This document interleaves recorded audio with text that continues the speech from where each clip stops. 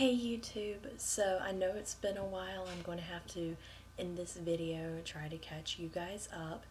But basically, after the first week of September, YouTube just didn't happen for a while because school was killing me. I've kind of got it together a little bit.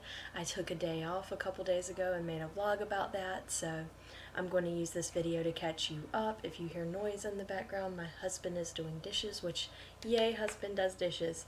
But it's been a lot going on. I got the first 2 days of the school year vlogged. I'm about to share those with you and then catch you up on a little bit of what has happened since then, because after that it just got so much harder. But that's why I say it's a vlogging fail, because I started but then I was just no, and you'll see that when you see these, so take a look. Hey YouTube, I know I said I wasn't going to probably vlog this week, that I would just do a recap at the end, but I've just got to share. It's Tuesday, first day of school. Yesterday was Monday, Labor Day, so no school. Today there was school. And oh my gosh, that was just the worst experience. And I don't want to be negative, because after the end of the day, my team and I met and we think we've got some stuff figured out. But just struggling through the day until we could meet and figure it out. It was horrible. Luckily, I was there, and we have 4 teachers and 3 classes, so there was an extra person who, when there was needed help with those 3rd graders, since they're the youngest ones figuring everything out, we were able to have 2 people in the room and work with them, because that's also our biggest in-person class with 7 in person. But it is so hard to try to manage the in-person students and the online students, answer parent questions who are sitting in on their kids' Zoom meetings, and try to make kids in person behave at the same time, because when they see you just looking at and talking to your computer screen, even if they're logged into Zoom too, they're not even aware that you're telling them what to do, unless you have to look up and look at them in the room. They're just seeing a computer, and it was just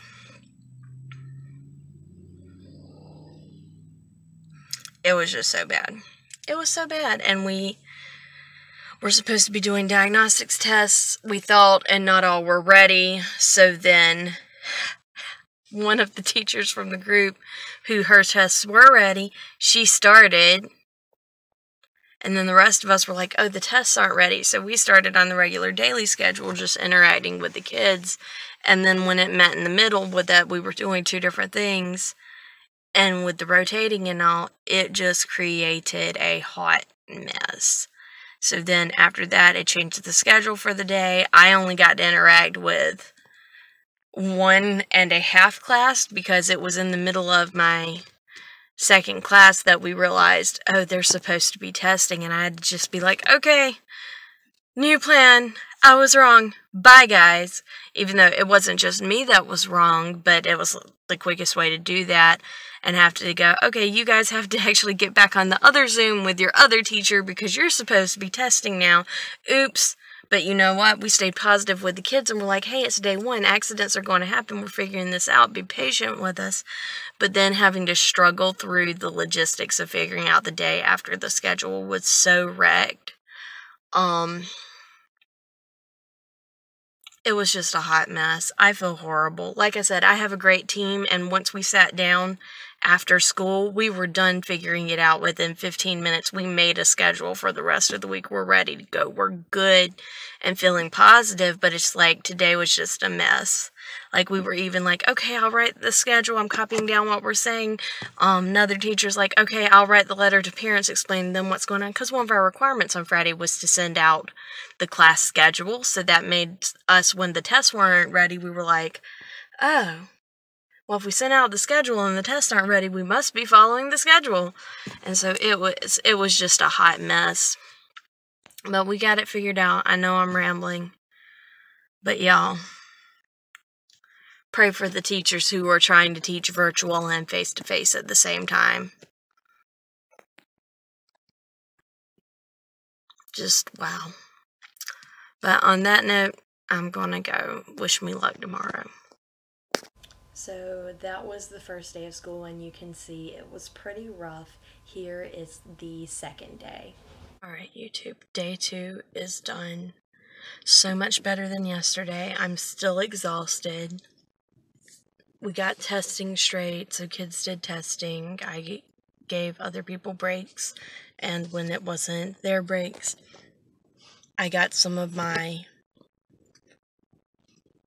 I guess you could call it like prep work and planning done, some organization on Schoology, getting their emails into their password sheets we made for them to go home, different things like that. So it was a good day, but oh my gosh, I'm exhausted. Just the high stress, constant feeling the entire time we're there is just wearing me down. So, and after school, I left as soon as I could so that I could go to the bank because I needed to do that and get some stuff done and then run a couple other errands. So now I'm back at the little greenhouse and I am going to, well, I was going to do yard work, but it poured rain, so that's not going to happen anymore. I am going to take a shower, cook dinner, all that kind of thing, and go from there. I do have some work I want to get done tonight. It's not required to be done tonight, but it's just, if I can get this done and not have to think about it anymore, I think I'll do that. Or at least I'll piddle around and work on it until Alex gets off, you know, so, but not like stress about it or anything, because the way everything worked out, I had plenty of time today to get some stuff done, so I'll keep you posted. So as you can see, those first couple of days of this school year were pretty rough. I think in that second video, I mean, it's been 2 months now because while I'm filming this, it's November 1st, and I think I was crying that second day on the way home. I kind of look like I had been. I don't rightly remember, but I do know there have been definite days where I have cried coming home from work. There have been days I've cried going to work because I'm not pretending it's glamorous right now, you guys. It has been a rough first couple of months this school year, and I know if I'm experiencing it, then other teachers are experiencing it, and I'm not going to sugarcoat that or pretend that it's easy or that I've bounced back and everything is okay. It is not okay. I'm doing my best. A lot of the things have gotten better. There's been some pretty good parent communication this year, I think. There's also been some areas where we've struggled and not realized it until too late, but you know, we're making it. But the school year has been rough, and because of that, I took a break from YouTube unintentionally because YouTube is something that I enjoy doing and it helps me process and get over stress. It's just that because I've been so exhausted and having to do so much work to make it work, that when I get home at night, I'm exhausted and just fall asleep on the couch basically because I can't do any more than what I'm already doing. And then when the weekend comes, it's do everything that needs to be done around the house, or get groceries, or the yard, or cleaning, or cooking, or if I'm going to get to see my family at all, it has to happen then. And because the week, it's nearly impossible. I've been leaving like 5:36 every night. So yeah, a lot has just been going on and it has been hard. Now, that being said, I've got some coping mechanisms that are helping me get through it a little bit. I've started to do a little bit better, and I think I'm going to do another video about how I'm taking care of myself mentally right now to be able to get through all of this. Oh, that's the other thing. By the time I get home at night, I've already stared at the screen for 8 hours, 9, 10 hours a day. So by the time I get home, it's like, okay, my eyes are literally tired and I don't feel like hardcore editing. I've got several videos that I filmed or done partially throughout this time, but it's just the actual staring at the screen anymore I'm too tired to do. So that's my break from YouTube. It was not intentional, it's just it hasn't happened. Like I said earlier on, I took a day off to give myself time, and I'm not the only teacher. Take your days off. don't feel guilty about taking your days off. So I coordinated with my team to make sure we didn't all take the same day off or whatever, but we took turns being off, and that helped me. It gave me a lot of clarity, and this was just October 22nd was the day I took off, and that was so good for me to think about YouTube, to work on it a little bit. I did a teacher day off vlog, so that'll be coming out soon, and just really find the joy of doing YouTube again, and that it's not just work, it is something that I do for fun too. So all that being said, I made a couple notes because I didn't want to forget, because there were, in spite of all the busyness, there were some good things that happened. So like any teacher, tons of sticky notes just everywhere of all the things for me to remember, but some good things really have happened. These won't necessarily all be videos, but we've started, my husband and I, a tradition. Every Friday we're just doing like a tortilla pizza. One day I'm going to do maybe a cooking with Kathy for that one, but seriously, just tortilla, marinara sauce, what cheese we have, any leftover meats or sandwich meats or pepperoni, whatever we want, and just put it on under the broiler for like not even 5 minutes, and it's been an easy dinner. We haven't completely lost date night then before I fall asleep on the couch. Y'all think I'm joking, but it's true. It's a nightly routine now. But we started doing that. On Sundays we usually do a good breakfast with like muffins or pancakes or different things like that, bacon, and just like enjoy the morning together. So these are things that we're doing that are good too. It's just tiring. We did, for Halloween, we carved our pumpkins together for the first time. So there's a lot of good things going on. It's just the getting to share it out with you guys hasn't been happening. But because of that, I do have a couple other things that are coming up, some videos that, like I said, I've been filming that I want to share with you guys. Once we went to, it was towards the end of September, we went to a lake house with my husband's sister and her husband and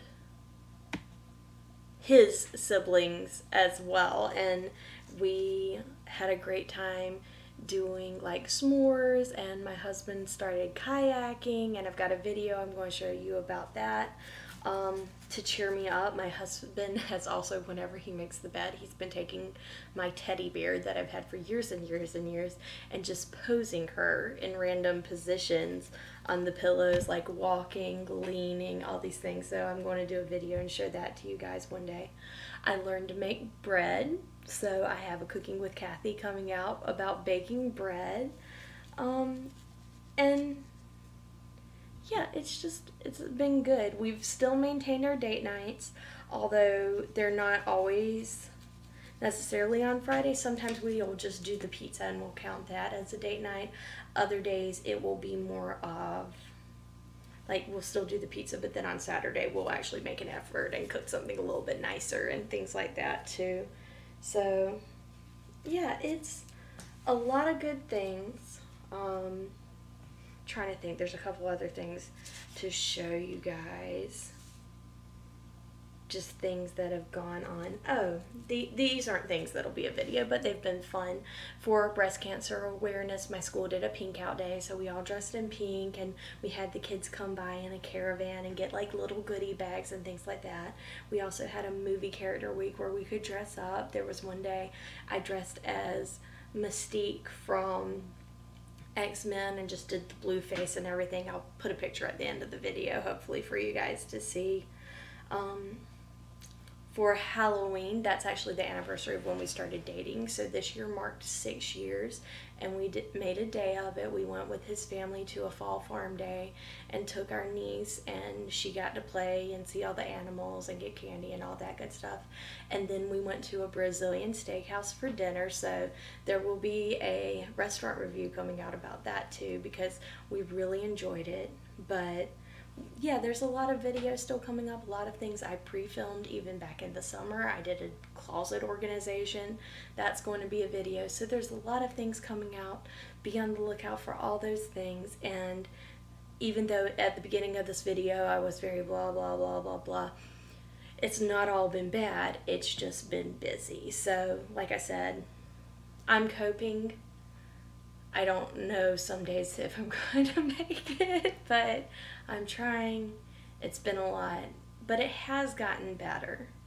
Um, and I'll share more about that in a later video that's more specifically about school. This was more of a life update, but school was part of life. But I will do another video about how I'm coping both while I'm at school, while I'm at home, and just things you can do.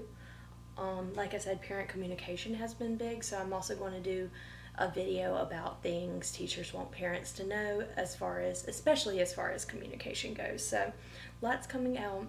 Let me know any content you want to see or questions you have so far about the school year, especially about hybrid teaching, because what we do is we have the in-person children and we have the children online teaching the same lesson at the same time. So if you've got questions about that, let me know. But I've been rambling for a while, over 9 minutes, so it is time to go, and that's just this clip. You guys remember to like, comment, share, subscribe, ring the bell, do all the things, and so long from the Little Green House.